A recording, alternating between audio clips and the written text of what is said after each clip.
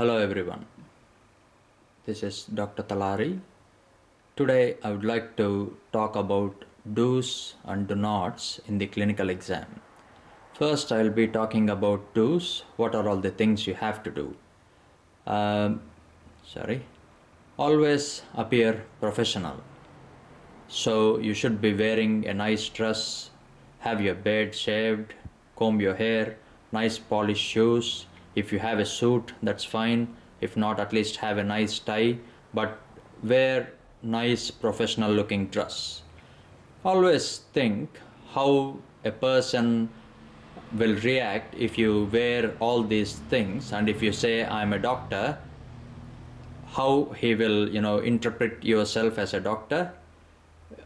Opposite to that, which I will be talking in do nots, if you have that appearance, no one will think you are a doctor. And it's always good if you leave that professional appearance. And the other thing is, have a nice approach. Do not jump from history to examination, examination to explaining the diagnosis, again coming from diagnosis to history taking. So don't jump in and out from each module of a case. I mean, module is history taking, examination, investigations, and diagnosis. Third important tip is be honest. Always be honest to the patient and examiner. If you're not sure, always tell I'm not sure. And if you're not sure, the other tip is ask for help. When you're not sure, if you say I'm not sure, I will check that with one of my senior doctors, or I will call the obstetric registrar, or I will call the pediatric registrar and take his advice. The examiners will love you. You should always say I'm not sure, I will check that and let you know. But you should tell that in a professional way. And the other point is, do not say I'm not sure, I will check that and let you know for all the things. You can't tell that when you're not sure really, or when the patient asks a difficult question. So things like that. Now I'll be talking about do nots. I've already discussed about this one. Looking unprofessional, like wearing jeans, casual t-shirts, not shaving the beard, not wearing polished shoes, and having spikes and looking unprofessional.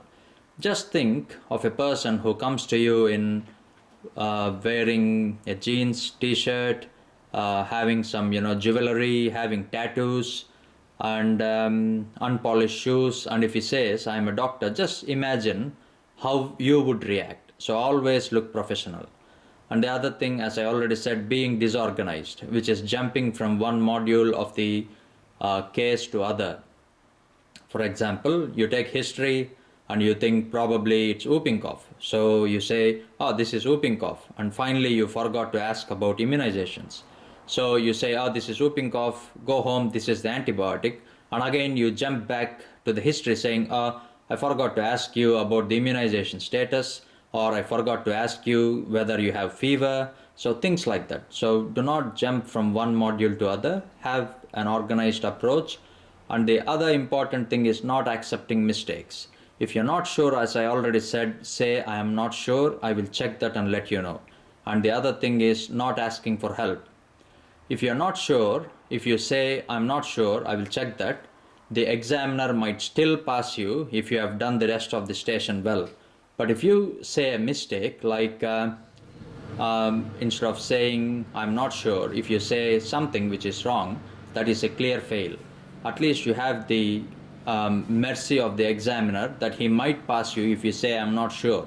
This is a very good tip, and this worked well for me. So I would think and I would advise everyone follow these tips, and I wish this tip will be helpful to each and everyone. Thank you very much. I'll see you in my next video.